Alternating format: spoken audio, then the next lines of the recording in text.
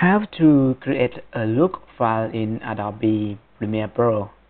So I have this footage right here that has been shot from Sony A7 and it is a log file.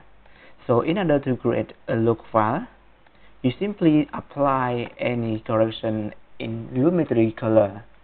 So in here I just make a slight correction,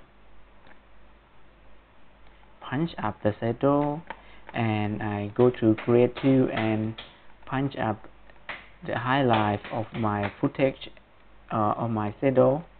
I put it in blue, and my highlighting I punch it up to a bit yellow. So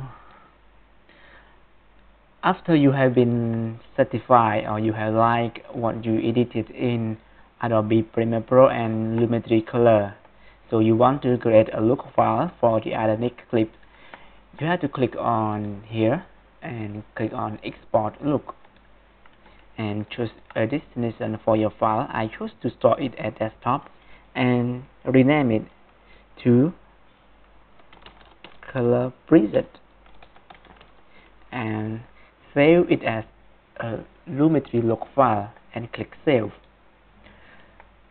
So the lumetri look file has been created on your desktop right here, and if I want to apply it into my other clip, I just click on it and go to my lumetri color and click on creative and go to look, click on browse. It is in my desktop. I can see it is color preset and click open. So the look file has been applied to a new clip easily, and you can share it with your collaborator.